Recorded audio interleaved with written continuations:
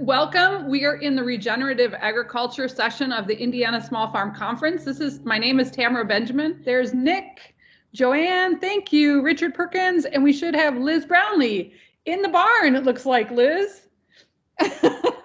Okay, so what we're going to do is we're going to put up each of your slides as we go along. I'm going to start out with, let's see if I can pull up Joanne's.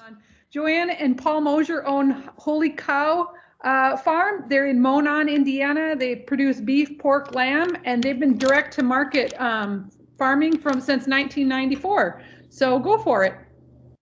Okay, so yeah, Paul and I actually, Paul bought our first farm when we were seniors in high school. So we're high school sweethearts. And he wanted to be a farmer, and he started out as a corn and soybean farmer. And so that's just what you do. We bought a bunch of old equipment, basically salvage stuff, and he started doing corn and soybeans, just traditional cropping. After we got married, we bought a cow, and so we started doing beef. And then after a while, we realized we weren't making any money, and so that was a problem. And so we were always throwing money at the black hole. And we loved farming. We were basically, our grandparents had farmed, but we were the first ones. Our parents didn't farm. So we were kind of a skip generation, so we had to start from scratch. So what we did, we weren't making money, so we said, well, we've got to do something different. We had about 172 acres that we owned or were buying. And the farms that were north of us, around that time that we started looking at other options that would go well, that were regenerative, the farms around us were selling for about $10,000 to $14,000 an acre. And we said, whatever we do, we've got to be competitive with this, because corn and soybeans weren't doing it. And so we decided, hey, let's just start turning everything into grass, and let's start grazing it. It seems like the most logical thing to do. It's a natural way of doing things. Why not? And so we started putting up fences while our neighbors were tearing them down. We started putting fences up, and we started planting grass. And so we started just bit by bit, because we cash flowed all of this. So it had to be practical. And so we started with 20 acres, 10 acres, and then 20 acres, and then we went to 40, and then we took our whole 100 acres here at our home ranch and turned it all into grass. And so we got cattle, and then more cattle, and then sheep and pigs, and we just started adding to it. So our first step basically was to grow grass, and that might sound simple, but it's not always simple. And so that's just what we started doing. And we did a diversity of species. Evidently, Paul's really good at growing grass. But we noticed our biggest thing for us when we started going from conventional farming to growing grass was that the quality of the seed made a huge difference. So we grew grass. So we just consider those our solar panels that we can harvest the sun's energy. And so then we decided to turn that energy into something useful, and we started grazing it. And so the cows and the sheep, they started they started eating everything, and then they're recycling nutrients, and it's awesome. It's just nothing like watching animals graze. It's peaceful, it's relaxing. And so, but the thing was, to have the farm, we had to turn that grazing power into something to make a living off of. So then we started feeding families. So we became an official, we started, let's see, in the late 90s there, we started doing wholes, halves, and quarters of offering beef and stuff. But in 2012, we started going really wild and harvested a beef and a pig, put them in our freezer, and just started selling direct market. And so since then, we've been doing direct marketing to basically feed families with our with the protein that we grow on the farm. And so it's been working beautifully. It's something we can raise our whole family on, plus feed other families. And I just love working with the people. That's the fun part. So we're restoring the land. We're adding beauty to it, and we're feeding families. So it's just like a triple win, but it isn't always easy. So Perfect. Thank you so much. That was Joanne Mosher, and we are going to go to Richard Perkins next. Richard, I know you don't have slides, so if you want to just, you got a whole bunch of slides in an hour or so. If you want to tell us a little bit about your farm. Richard Perkins comes from Ridgedale Farm in Värmland, Sweden. So it's getting towards the nighttime for him. He's the author of Regenerative Ag. He's our keynote speaker coming up. Does a lot of permaculture, farming design strategies, capitalizing on patterns and resilient features of natural systems. So go for it, Richard. We're up at 59 degrees north in Sweden, so that's pretty extreme farming climate. We have about 3 months frost-free, plus or minus about 20 days. It's a very small farm. We're focused on how to make small, profitable farms, which everyone told us was crazy in an economy and regulated country like Sweden. We're about 32 acres, mostly forestry, but about 11 acres of pasture that we derive most of our profit from. And we bought this farm for about $100,000 so 8 years ago now, and spent just a little more than that implementing these systems. We've based it around perennial systems, trees and grass, but they don't necessarily pay back so quickly. And over the last 7 years, we've basically 3D printed this onto the landscape based around a keyline layout. Keyline's been a very big part of my design career work. And we put in agroforestry systems to create the bones of the farm system. There's about $30,000 of crops up above the pasture, not really taking up any room. And then we run our animals in between. So it gives a framework for the layout of the farm that makes water do a lot more work. And then between those alleys, we pull a keyline plow, which is just a highly optimal subsoiler. And during the short time, there's videos here, but I'll skip through them. We've built about 10 inches of active topsoil and seen amazing results in our pasture. We had a record 150-year drought 2 years ago where people were selling off half their beef herds because there was going to be no winter forage, and we still had grass up to my shoulders in full rampant reproduction. And we've done that through the keyline plow and through having very dense amount of animals in a very small space. And it's the reason I've become a poultry expert is not that I particularly love raising chickens, but for a small farmer, they're the most effective livestock because of the density that you can have on a farm. So we focus on pastured broilers, which remain an excellent enterprise for cash flow, looking at different models for raising those effectively, including what's become Europe's cheapest approved slaughtery so that we can process the birds and make the money for the work we do on the farm. We do some amount of pastured turkeys as well. And then we developed eggmobiles that are suited to our climate here, that are built out of very cheap materials, simple roll-away nest boxes, because unlike you folks in America, you're not allowed to wash eggs in Europe. So you must have clean eggs. You can't, I know that you have to wash eggs over there, but we're not allowed to wash eggs. Simple infrastructure for moving water around the farm to keep animals on the move. So all the animals are moving daily around. And during this, so we spend about $220,000 with a plan to pay that back in 5 years. And the farm is producing about $275,000 of crops in the short sort of 5-6 month production season that we have. We have very long winters here. So the hens go inside, and that's a deep litter system. They get sold as stewing hens. And then in the spring, in about May time, they come out, a new flock replaces them. We put 1,000 tomatoes in there. And then our other main enterprise is a no-dig market garden. We've just been listening to talk about no-till. We do no-till vegetable production, very intensive, small scale, with wood chip pathways and mushroom production, edible mushrooms in the pathways. All started in this very cheap, like the key thing about our farms, we've built everything up at very low cost using scrap materials and things we find. This is lean-to greenhouse where we actually start in our seeds, and today is the first day of seeding here in Sweden, so if that gives you any context of the season. Using simple tools, appropriate technology for very efficient high production market gardening. And we'll be talking a lot more about this in 45 minutes time, so I'll show you a lot more slides then. We're doing microgreens as well. And yeah, this is what the farm looks like 7 years in, and you can find out a bunch more. We put a lot of stuff on YouTube, etc., that you can find out if you're interested. Thank you so much. And we're gonna keep introducing the farmers, and then we will definitely have time for the panel questions that you guys all might have. Next, we are going to go to Liz Brownlee. Liz and Nate Brownlee are on Nightfall Farm in southeastern Indiana. They work on rotational grazing with sheep, pigs, ducks, or not ducks, chickens, and turkeys. They have a 50-member CSA on 13 acres of converted to pasture land that used to be in corn and soybeans.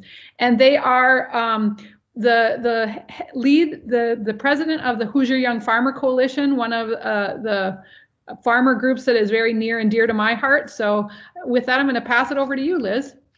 Excellent. Thank you. So you guys, thanks so much for having me be a part of this. You know, I know that SARE is the sponsor for this session of workshops today about regenerative ag. And I just want to give them a shout out because a lot of what we've been able to do and what I want to share with you about today is focused on things we learned from their grant funding. So I'm just going to dive right in. Tamara shared that, let's see. There we go. Tamara shared sort of what we raise, but there's one more component of it, which is people. Because one of the regenerative ag techniques that we really think is important is bringing people back onto the land and connecting people with their food. And so this little guy in the left corner is now like a teenager who would be super embarrassed to see this photo here. He's a CSA member, and their families get meat from us every single month. And we try to bring people onto the farm as much as we can, partly through the Hoosier Young Farmers Coalition work as well. And that's been really important to us because we're in a rural community where a lot of the land looks like this. This is probably pretty familiar to you all. It's flat, it's open, and it's corn and soybeans. And when we moved home 8 years ago now, back to Indiana, after working on farms in the Northeast, we said we want to turn it into something productive and abundant. And that means bringing these rural communities back to life and bringing the soil back to life is a big piece of that. So we started with 13 acres, and that 13 acres is doing really well. That's where we raise most of our animals. And right now we're tackling adding another 35 acres of silvopasture this time. And we're doing that because the land and our animals told us to.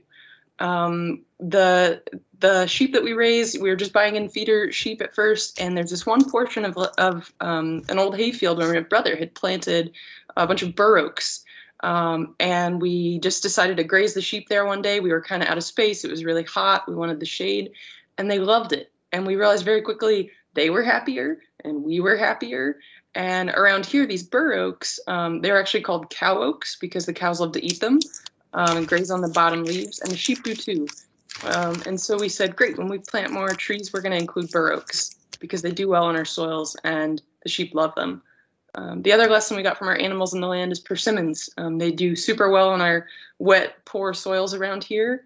And so we were harvesting some persimmons for ourselves, and we just gave the seeds to the pigs, you know, the leftovers after we had cleaned them up, and the pigs sucked those seeds clean. They love the persimmons. They're just little sugar bombs, right? That's why we love them too. And so we said, great, we're going to plant more persimmons. And so that's what we're doing right now. We've got a silvopasture establishment where we've involved people in the plantings. This is a group of college students that helped with a day of planting. We bring in neighbors and CSA members to help us plant, and we get a lot more done, and people have a good time and have a sense of accomplishment, and they want to know how the trees are growing, you know. And I'm happy to report that some of the trees are doing really well. So this picture's from just a couple of days ago. We went out, and this tree is 3 years old now. It's a sugar maple. We will probably never harvest the sap from this tree, but someone will, and that's sort of all that matters. So we've planted about 1,000 trees on the farm now, and the idea is to get minimum shade, but hopefully, you know, products we can sell and forage for our animals. And I just want to add in here that a SARE grant, if you guys are wanting to know more about silvopasture establishment, we were a site for a SARE grant research project. And we learned a number of things. It looks like maybe the text is a little wonky there, but one, on-farm research is really fun. We're nerds, and we totally enjoyed it. But two, they were testing out, well, how do you establish trees within a pasture you're actively grazing? And they've got some really good data about what worked on our farm here in Indiana, but like 4 other farms throughout the Midwest. Last thing I'll say is The new project on our farm is we actually have a veggie farm that has started on our land. And we're really pumped about this because we think this is a regenerative practice because we don't have time for everything, but we do have a lot of fertility from our animals. And the veggie farmers have expertise about how to care for the soil and raise really good food. So we're teaming up, and they actually just got a SARE grant, a farmer rancher grant, to look at biodigesters from our spent bedding and their expertise turning it into really good compost. So we're pumped about that and excited to have more people on the land. I think up next is Nick Carter. He's going to talk about the farm that he had in his SARE grant. He's the CEO, I think, of the Market Wagon, which is something we maybe not going to talk a lot about, but also something to definitely look into. It's a pretty cool program. So, well, first of all, yeah, great segue. I think I'm only on this panel because I completed a Farmer Rancher SARE grant, and I'm going to be just sharing in my brief show here what we did and what we learned. I feel like I'm way underqualified to be a regenerative ag panelist. We are just getting started. My farm is on the northeast side of Indianapolis. We have 20 acres. We run a farm stand, so we are lucky enough to live right among a massive population of consumers. So we run an on-farm stand where about 90% of our stuff is sold right there. We don't have to go to market or anything else. And we do the other 10% is Market Wagon, as you mentioned. But I am a fourth generation Indiana farmer. I mentioned earlier in a question, my dad farms. He was doing no-till before no-till was cool. And so I learned from him, and we are together converting the 80-acre home front, just like the Moshers. We're doing the same thing. It was corn and soy. We're converting that into grass-fed beef and pork production. We can't have beef and pork because we are technically inside of Indianapolis city limits. And so that's a class 1 livestock, not allowed here. But we have goats and chickens. And so what we did with the SARE research, of our 20 acres, 16 of it is in certified forest, which is a DNR program in Indiana. And one of the key tenets of that program is that you're trying to restore native hardwoods. But this forest is just completely overridden with honeysuckle and also multiflora rose and a few other invasives that just destroy the understory. So our SARE grant was designed to see if we could eradicate that with purpose, right? I mean, it's hard to ask a farmer to go out and spend a lot of time eradicating an invasive species if there's not really a monetary value to it. So one of the issues is, I know a lot of people probably use chip drop, but there's concern around like alleliopathy, other things that are going on in chip drop. Honeysuckle is one of them that can actually sprout from green trimmings, just like sycamore and some other things. So we were going to mulch this, and it's alleliopathic, or is believed to be. There's not been a lot of primary research on it, but the leaf droppings and the trimmings from it appear to be alleliopathic in nature. So why put that on your garden, right? So we decided we could use sweet corn as sort of our test bed. We do a lot of sweet corn here, and we could see if this was going to impact germination rates because well, first of all, corn's pretty hardy and it has a really standard germination rate, so you know what it should be. And so we can run test plots and see what we were going to do. What we expanded it a little bit. So what we did was we harvested the honeysuckle and brought it for the goats to eat.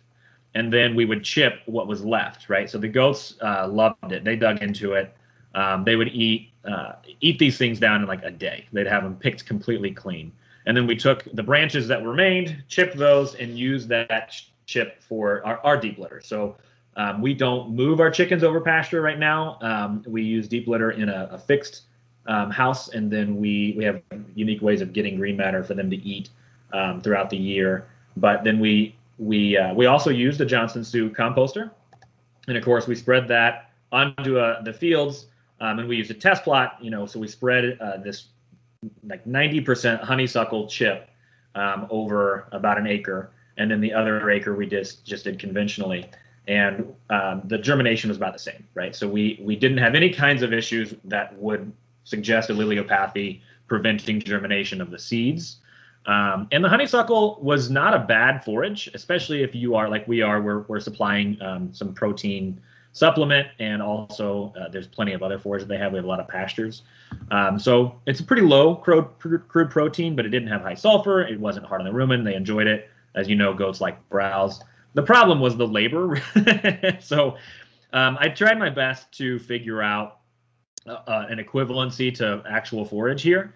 What you see here took about 2 hours to harvest, and if you really boiled it down to the leaves themselves that the goats were going to mostly eat, it's about 3 bales of hay. So it just doesn't pencil out to actually go and harvest this stuff. So then we called an audible in the middle of the grant project, and we decided to actually go. Oh, the other problem is, by the way, when you cut these honeysuckle out of the forest floor, and you can paint the crap out of that stump with all the brush killer you want, it's coming back. As a matter of fact, so they spread subterraneously, right? So we were not actually eradicating it. So the audible we called was to start grazing. We had to get a special permit from the DNR because to date, they don't allow you to graze in certified forest. But we worked out with the DNR. They gave us a permit to do this as an experimental basis. And what the goats are doing now is they're coming to where the honeysuckle is and they are defoliating, right? This is a 1 day. It's really amazing to watch a goat graze on browse. They will stick their tongues out, they'll grab the leaves, and then they'll defoliate, which we believe will have as much of an impact at killing this in the long run. It's going to take a lot longer as herbicide will, because if you just completely defoliate that plant time and time again throughout the growing season, don't allow it to put out propagate any of its own seed or berries, we should have good results. That's what we are hoping for. So that's what we do. And of course, we have the sweet corn, as I mentioned. We have 400 layers. We have 12 brood goats. They are meat goats. I grew up on a dairy. I never want to do that again. And we've got another couple of acres of produce, diverse. I mean, peppers, tomatoes, cucumbers, and the like. And that's our farm. And what we want to do now is we have 30 minutes to ask questions to these amazing farmers, kind of from all over the world, we get to say today, all over Indiana and Sweden. I do have some questions, but if others have questions, please put them in the chat, or you can jump on and just say your question here. One question is, where can we get more information about SARE grant, Nick? Lace McCartney, I don't know if she's on. I don't know, Nick, if you want to talk about it, or Liz and Nate, both of you. There's Lace.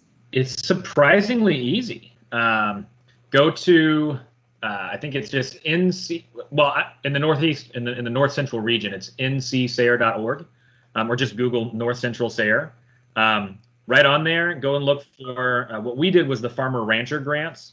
They're relatively small. They can't be used for permanent equipment, but they basically take out the risk of loss from, you're going to do something stupid, right? You're going to do something that you wouldn't ordinarily risk the time and money to go out and try and do. And I've now completed, over the course of the last 10 years, my dad and I combined have done 4 different projects, and each time we've learned a ton, and it's really been good.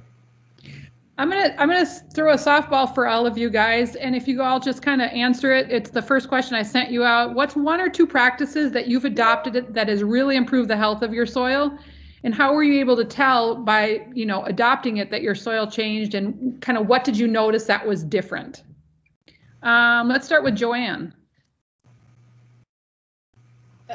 Okay, so, well, the biggest thing was putting the grass species out there, turning it into the pastures. We had a lot of, it's crazy because we had a serious weed issue. The Palmer amaranth started taking over our farm when we were doing corn and soybeans, and we were literally like walking through the soybean fields and pulling them by hand just to try to get the Palmer amaranth out of there because nothing was taking care of it. And so when we turned that pasture specifically into just a pasture, then we didn't spray anything. We just started grazing. And so the mouths would get down there and graze it while it was little, and the animals didn't care. They just ate it. And so now you go out and look in our pasture. I don't think I've seen any. I know I haven't seen any large Palmer amaranth, but so yeah, just that grazing and putting the multi-species out there was just huge as far as our weed pressure. So I just know when the weeds are going away, the soil and everything is happy. Yummy stuff. So cool. Yeah. Richard?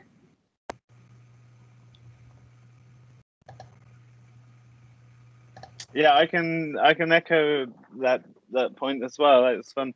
I think like a major shift for me is like really understanding that, you know, we're farming microbes. Like if you're focused on vegetables or chickens or cows, you're kind of missing the most fundamental bits. And what I've seen through our approach with planned grazing and just always managing so carefully not to overgraze grasses, the resilience and the diversity and the health of and vigor of plants is just incredible to see. I've been documenting that people can see on YouTube if they're interested over a long period of time. And then the same is true in our vegetable gardens. Like the only pest and disease issues we've had in our entire market garden operations is rust spots on beet leaves, which is not even a big deal. And it's testimony to a healthy micropopulation, essentially.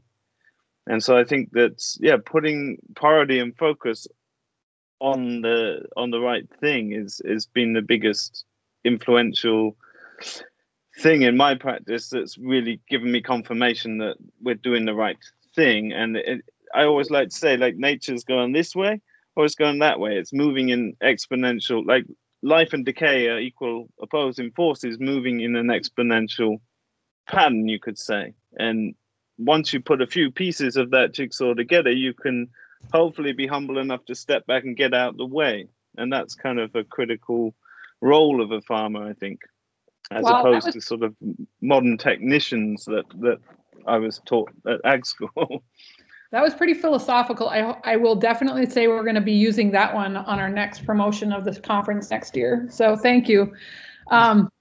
Liz and Nate, you want to go next?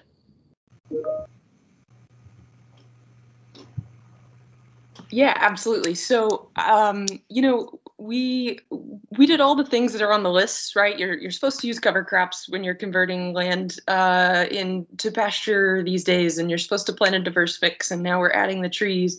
I don't think anything we're doing is rocket science per se, but I think we are getting some really good indications from the land that it's starting to work, which is really exciting. So that's what I wanted to share with you guys. Like we see more insect life all the time, like dragonflies, for instance, which I get really pumped about because they eat mosquitoes. But the other insect that we're seeing that tells us like, oh, there's a whole functioning ecosystem happening now is a couple of summers ago now, we saw our first carrion beetles. And these are these really big beetles with like bright yellow on their backs. And I saw them and thought, oh no, it's like some pest I've never heard of. And this is bad. What is this thing? And we noticed it was on one of the paths we walk in our pasture on like a dead vole or something like that we had probably hit while we like drove feed out or something like that. And we were watching it and they were all over this dead thing. There were a bunch of them. Went inside and looked it up and it turns out they're a really positive indicator. They only show up when there are dead things that need to be decomposed. So they're present in places that have manure and functioning detritivore action. And that just made us feel really good. Like, oh, this is working. These practices are showing up in the soil in ways we don't even understand yet. We were still learning, you know. Awesome. Nick, there's a bunch of questions too, Nick, in the chat if you want to answer some of those at some point. I've been trying to keep up with those.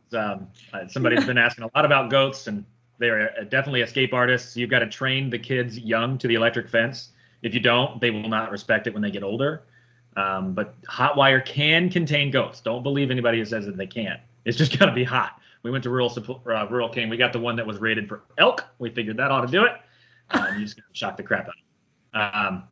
What have we done to improve soil here? So, I mean, I'm only 3 years in here at this farm, at Mud Creek Farm. I just want to share a quick stat. I mean, my dad, he was getting teased for no-till in the 80s, right? And he's kept all of his soil tests going all the way back. And we averaged about 1.9% organic matter when he made this change. And most of his fields, I mean, he's still doing, by the way, guys, he's doing production grain cropping. I've had to teach him and try to pull him along into some of this new stuff. But even in those production crop fields, he's at about 3 to 3.5% organic matter. That took 25 years. but there's results going there. Here on our farm, I got a couple of things that I wanted to share. One is, I mean, some of you might be thinking sweet corn, monoculture, that's not regenerative. And one of the things about farming is you got to sell what people want to buy. And we're right in the heart of the city. And I can plop, 100 dozen sweet corn out on a table by the road and make $1,000 in a day. So we do that. But we move it around. We also chop and drop it, right? So once we picked it, I have a bush hog. I go out and basically bush hog it down and let that sit. And that has helped to suppress weeds that would come up over time. We run the goats over the garden when it's all done in the winter time, in the fall. And another little thing that I thought of as I was thinking about this question, Tamara, was maybe counterintuitive, but my dad, and again, he's the guy that taught me to farm. I'm 37 years old. I'll still talk about dad's teaching me how to farm. We never stop learning. And he was here helping me get this set up. It was fallow land when we bought it. And the first year there was one section that was sort of it's bottom ground. It was sort of at a delta of a tributary coming down the hill on its way to a creek. And it's floodplain. It's a 100-year floodplain, so it does get standing water every now and then. And in that area, in our first year, we had just horrible germination through this area. And the reason you guys could probably figure out is compaction, right? Standing water on silt ground over the course of the 40 years that this place had been completely untouched. It was that soil was so compact. There was no oxygen in it. There wasn't microbial life underneath it because it was just concrete, right? It was really compacted. And so contrary to what, I mean, I literally, the first thing his dad says, you're going to have to put a plow to it. And I was like, you're going to have to teach me, because before I could drive a tractor, you went no-till. So guess who's never learned how to put a plow to the ground? So we put plowshares down and we deep ripped it, and then disked it down, and also rerouted some of the drainage, right? So we put a ditch in and rerouted drainage so that it wouldn't get a lot of the heavy standing water will compact soil really, really fast. And so I think that tied into kind of what Ray was talking about, right? The timing and knowing when you need to disturb. And in that situation, we had to rip it. We had to start over. We had to pull it up and get oxygenation going in there and undo the compaction. So don't feel like a plow is like sin. You just got to know what you're doing with it, why you're using it. Thank you so much, Nick. That was really helpful. I think there's a lot that you kind of, reiterated what Ray was saying as well. I think you guys really matched up. There's a question that says, for all of you, what is the most profitable product you produce? Richard, do you want to go first? Well, it's a difficult one. The whole focus of my book was doing a comparative analysis of all of the different enterprises that you might employ on a small farm, the most profitable of which is pasture turkeys for us. But we don't have a market here. I mean, people don't eat turkey like they do in England, where I grew up. But all of our enterprises are kind of running at a similar scale. I'd say time input wise, it would be the pastured meat birds that will generate the most income. Okay. Nick, you want to go next? Yeah, my most profitable is the eggs. That's the most profitable enterprise we have on the farm. If you want to know my most profitable crop, it's sweet corn. It's actually pretty low labor, pretty low input if you're doing it right. Interesting. Liz and Nate? Exact same as Richard. So the turkeys are number one, and thankfully we do have a really good market. Thanksgiving treats us very well. And I would say even if you're on a very small piece of land, think about 10 to 12 turkeys, because they're really good for the ground. They're excellent foragers, and people will pay a premium for a turkey at Thanksgiving for a special meal, that they might not for just a Tuesday night dinner. And then the pastured broilers is right behind that for us. And Cool. I'm seeing these comments about Thanksgiving and Christmas and whether they work or not as a marketing tool. And, just having ground turkey as an option to sell at the farmer's market extends that interest from customers beyond. And we don't see much of it from our other vendors. And so we can ask for a good price on it because it becomes more expensive to part out the turkey, but then, there's not much competition yet. And so it is able to get what we would need to match the profit levels of a whole bird. And then, again, the meat chickens, like Richard mentioned, we didn't want to be chicken farmers, but they just make a ton of sense for what we are doing. It's a quick turnaround. Customers are used to chickens. And because of both of those reasons, that's what we do the most of. And so that becomes, a key factor in what is most profitable, scale. And they're also really important for our pasture. The fertility that they leave behind is critical to trying to rebuild these really, heavy clay soils. Cool. Joanne. So I would say probably the most profitable product of our farm has been our children. Free labor is awesome, and they get work experience. So it's a win-win. So yeah, but no. But that's number one. That's best. But as far as like products that we move off of the farm, our grass-fed ground beef is probably the most profitable when we harvest some of the more mature animals that aren't necessarily our prime cut ones, and we harvest some of the other ones and we just grind those. But because of how processing has been this last year and a half, we have had to add an on-farm butcher shop to be able to make that a continued profit, because otherwise it was like we wouldn't be able to do anything. So yeah, that has been very profitable for us.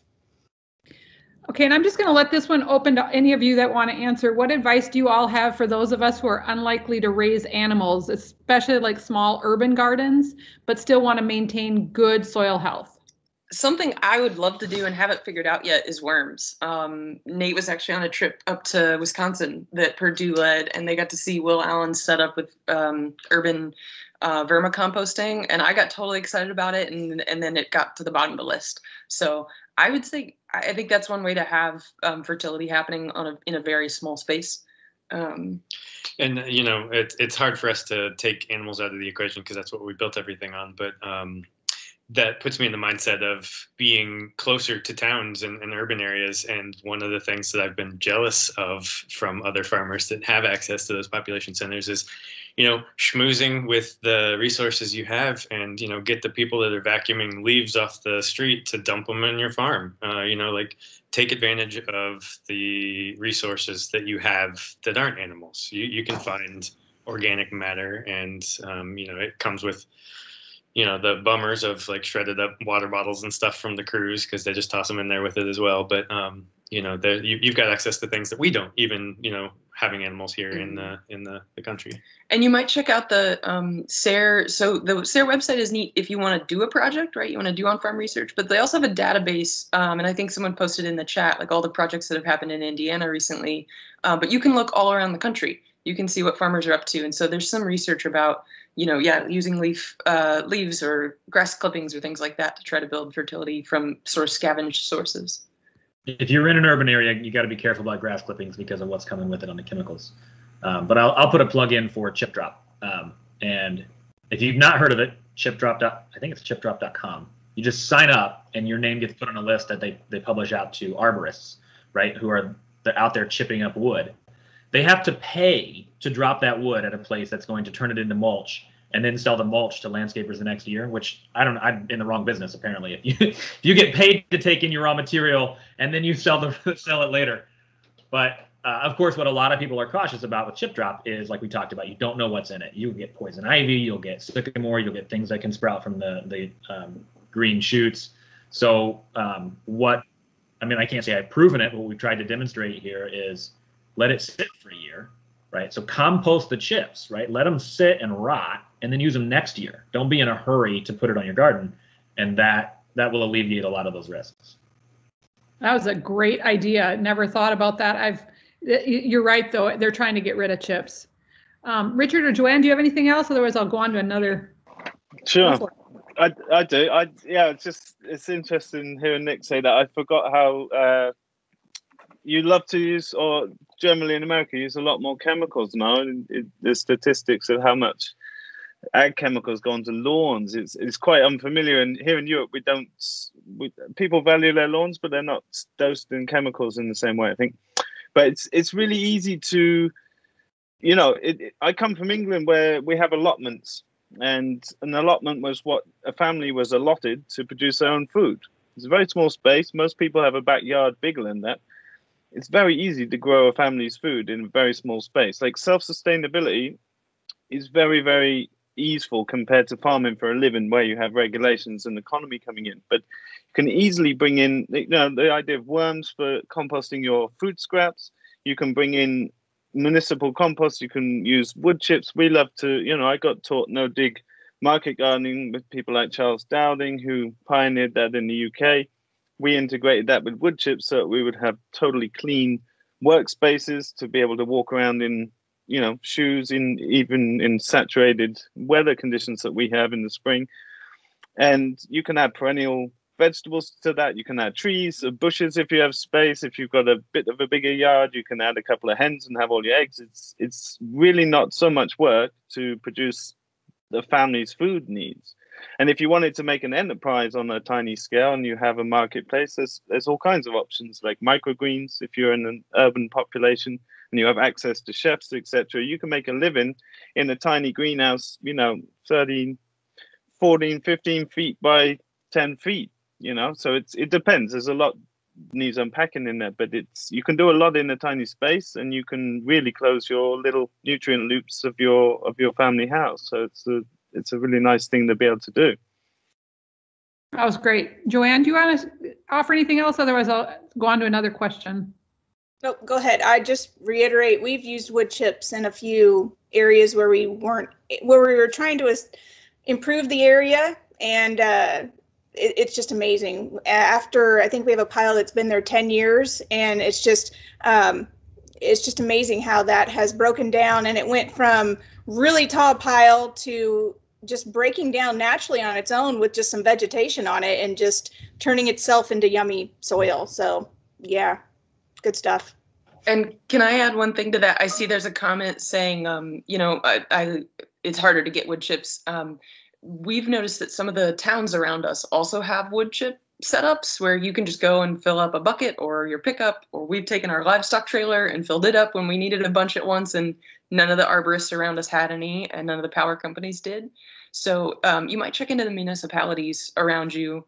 It's not as awesome as having it dropped on your place, but it might suffice. And when you talk about getting it dropped on your place and letting it sit, because that is a really good idea if you have that ability, if you have that space. It's our easiest place for arborists to back up to and drop their chips is right across from our neighbor's porch. And so we've had to deal with the realities of having neighbors staring at wood chip piles, and education, what that means and how that's a good thing for them as well as for us. So, it's all pieces of the puzzle. Super. I'd love to add to that, just because someone was asking in the questions of what we've started doing is taking King Stropharia, the wine cap mushroom, and you can inoculate that into the pile of wood chips while it sits as well. And when you spread that out as pathways around the garden, you get a 20% yield from those mushrooms over the next 4 or 5 years. So, we're putting down 50 cubic meters of chips every 5 years. You can produce, on the garden hour scale, you can produce a couple of tons of edible mushrooms. And the way that mushrooms have evolved with humans and animals is that they pop up along the sides of pathways naturally where the spores are carried. And what you find is that they don't pop up in your pathways because you're walking so it's compressed in the middle, and they pop up on the edges where the crops are. Some go into the beds, but they're only there for 3 or 4 days, so it's not in the way of your crops. That's a really nice way to do it. And they can also synthesize some, if there's any heavy metals, things like that, it will help with the cleaning of that wood chip too. So that's a fun little idea for you. I love that. A fun little idea. Okay, next one is, how do you start testing or understanding what microbes you have in your soil? I do. I've never done a soil microscope. Simple soil microscope for about $150. You need certain things. If you look up on YouTube, you'll find people like Elaine Ingham, and you can find out the basic core needs. You want binocular vision with 10 times magnification. You want 10, 20, 40 times objectives. You need a 1.25 ABBE condenser and a variable light source. And then you can make your own 400 times magnification slides. And then you can see for yourself what's there. You'll start to learn what the organisms look like in their movements, like protozoas and the different creatures like nematodes and bacteria, etc., obviously you're not seeing them in super high definition, but you learn by their movements and activities what they are. And then you can make things like compost tea out of your compost, and you can see if it's worked, because it's either full of life or it's not. And because you're creating the right conditions that facilitates healthy aerobic populations, as long as you created the conditions, you know that you're creating the healthy microbes. Likewise, you can do that in your soil. So we use a probe. It's just a cylindrical tube that you take soil samples at the set depth all the time. And so every year I can document, is my pasture life increasing in diversity or in microbe population? Now, it's not super scientific in that I don't know what any of these 5,000 species of bacteria do, but all I can think is that however complex we think we understand it, it's way more complex than that. And I could give you 18 soil encyclopedias that I have on my computer, and they would still lead you to no clearer understanding of how to treat the soil than I can tell you in 20 minutes. Right? So there's a point where that information is not useful anymore. And sure, it's fun to geek out on, but you see with your eyes and senses if things are moving the right way in your garden or on your farm, and you can measure those things for yourself, that you don't need to rely on anyone outside. I'm not a big fan of soil testing because I can see and observe what's happening with my plants and animals. If they don't get sick, like ever, then something's going good, right? Obviously, it's more complex with breeding, etc. But it's very nice to be able to measure things for yourself and deepen your own understanding so that you feel resilient and you feel clear about your decision making and what's worth your time to input on things. So I really recommend getting a microscope. Lots of literature out there about making compost teas, all that stuff. And it's really fun because you get to play physicist and biologist and chemist, and that's what farming's about. Great answer. Okay, I have another question. How have you built community on a local level around your mission and connecting people to the land and local food sources? Liz, do you guys want to talk about that first? I think we have invested a lot of time in this question.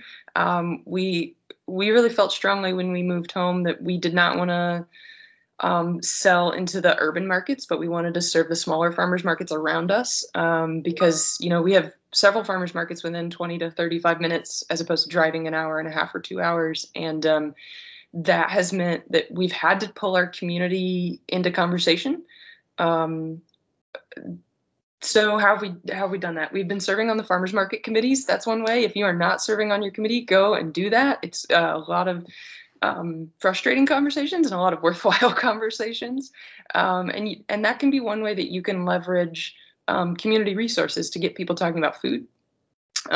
We have events on our farm, especially for our CSA members, not right now, but we're lambing right now, and our plan had been last year and this year to have an open barn day where people could come and see the lambs, things like that. We have school groups that come, letting people know that you do that you are open to some basic field trips and tours. I think that can go a long way. If you have a community newspaper around you, they're always looking for content. So we had written a couple, I think they were letters to the editor, but then they just said, would you write a monthly column? And so we did that for a really long time. Yeah, we did that for like 5 years, and they actually paid us, which was amazing. I don't think they're doing that these days because everything's so tight for newspapers. But it was really great for us. It led to precisely 0 sales, but everybody would come to the market and say, we love reading about your farm. Mm-hmm. It makes me think about how my grandfather used to do this, or I'm so glad you're doing that. And so it was an engagement that was incredibly easy on our end. Mm-hmm. And it was a good excuse to sit down once a month and say, like, how's it going? What's working right now? What's not? That reflection was really useful.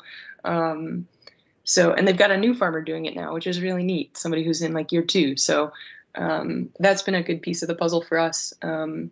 I think those are some of the like low-hanging fruit that we've been tackling. We're near a college as well, so we've taken advantage of having classes come out, having work days and events, teaching things. So that's the other thing. So I would say don't be afraid to have people come work on your farm. It's a double-edged sword for sure.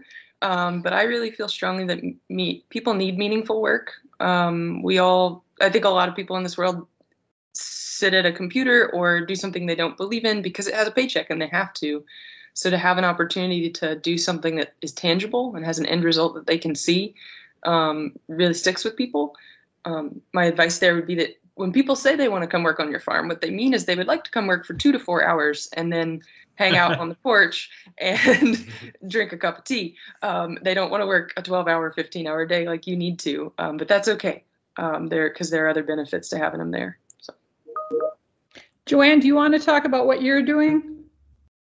Sure. So we have several on-farm field days, I guess, or on-farm days where people come, and we have a really large customer base. I have like a large email news list, and we email newsletters. When I'm on it, we email newsletters bi-weekly, and so they're used to hearing from us. There's always things of what's going on with the farm, and so we stay in touch with these newsletters, and it just is amazing how these people. I might not have ever met any of these people. Well, okay, I've met some people, but I haven't met all of these people. And then they just follow our story, and they're there and they're listening, but we haven't had that face-to-face interaction. But it amazes me, like 5 years later, all of a sudden somebody knows me so well and, you know, knows our farm, knows what we're doing. They're excited about the beef, and all they did was just read our newsletter every now and then over the past so many years. They just hang with us on that adventure. But we we outreach through different farm events. We'll have like a pasture tours where we load everybody on the hay wagon and the kids drive the tractor through, well, my kids drive the tractor through the pastures, and they get to interact with the animals. You know, we'll call the cows up, and people love it because there's a lot of people that come to the farm and say, wow, this is the first time I ever really saw a beef, you know, close up. Or first time I've ever really seen, you know, touched a baby lamb. So it's, I don't know, just including them on the adventure and having like, and just simple things, everything, and just staying in contact with them all the time has helped as far as that community. As far as our local community, we've, we've donated meats to different, like the volunteer fire department and different things like that, so that we're outreached. We have a lot of signage so people local can come in and ask questions. And then we hire not a bunch, but we hire local people and a lot of retired people because they like to work and they're fun to be around. And so we just kind of reach out to our local community as far as donating time or coming and helping us do different projects. So yeah, the people we're doing this for the land, we're doing this for food, but ultimately the people is, I think, is the most important part. So. Great, thank you both. Nick, do you want to just chime in, and then we'll end up with Richard, and then I think we're done for the day, for this session. Sorry, not the day. Yeah, I mean, we're very fortunate that I think in a mile radius around here, there's like 10,000 homes. I mean, we're in the middle of Indy. We've held tours. We have our farm stand. We see people out there all the time. We've actually had a little bit of the opposite problem. I don't know if this is where we want to go, or I'll just mention it. We're on 20 acres. Our house is about 120, 130 yards away through the woods from the chicken barn. And my oldest is 11 years old, and they take care of the animals. Like they go down there daily. They're doing chores. So we have people that have decided we're a park, and they've given self-guided tours. So when random strangers meet my kids unattended on our own private property, that's been problematic. Not in a serious way, but like we have to teach our kids, safety and things like that. And so we've actually had to put up, unfortunately, cameras and no trespassing signs, and I hate it. But we cannot have unfettered access to our private property where my kids go and play and work. So that's probably completely in the opposite direction, but we've had a struggle with that, of people feeling way too connected to this land. That's interesting. Yeah, thank you. Richard, let's end with you, and then we're going to be signing off because you need to get over to your other keynote speech. But, you know, it's interesting to hear your perspective from Sweden. How do you guys connect to your communities? Well, I can say I've got a bit of a similar situation as Nick, because we're quite a public site and do a lot of education work and have a very outward-facing element to what we do. So we also get that thing of people sort of feeling like they can, you know, I've come out at 6 in the morning and there's photographers taking photos for a newspaper in the back of around the back of my house, and it's, you know, and then when I ask them to leave, they're like upset that I haven't got time to talk with them, and it's like, you're going to get slapped if you don't get out of here, because you know, how would you feel if I come around the back of your house and take photos for your window? And so it's a funny territory. Certainly if you have an outward facing element and educational community element, then that's something that comes with the territory. So echoing what everyone else has said, we have open days, but we're very, very strict about, hey, these open days are free. We'll feed you. We'll spend all day walking around, showing you around. We'll get old ladies in their 90s crawling, looking at the bugs in cow manure and getting super excited about something they'd never thought about before. But it's like, it's on our terms. It's on this day and this day, maybe even 3 days a year, but you are not welcome to show up anytime outside of that, because it's just not how we do. And the way that we build community through sales is we do drop-off points. But that also works on our terms. It's not on the farm. It's in locations in 3 different local towns, and we turn up for 45 minutes and drop off all our products. And so we get that little bit of customer interaction, which is all that's needed to create food security when you have a relationship with your customers. But doesn't have to take too long that I have to hear about Mrs. Jones's cats, because frankly, I don't care about her cats. Like, I need to get home and feed chickens, you know? So we maintain community through constant interaction, but very short, and just a smile and looking in their eyes, that's enough, you know? And that's worked well for a time management perspective for us as well. Super. Well, I just want to say thank you again, everyone. Go to your emojis. Just want to send a huge applause out to you, all 4 of you, for what you're doing. You know, thankful for all of the, you know, sharing that you gave to us today. You know, hopefully the rest of you that were listening felt like you got some questions answered, and you can start working towards having a more regenerative farm. And so again, just thank you all 4 of you for spending all this hour with us. Appreciate it.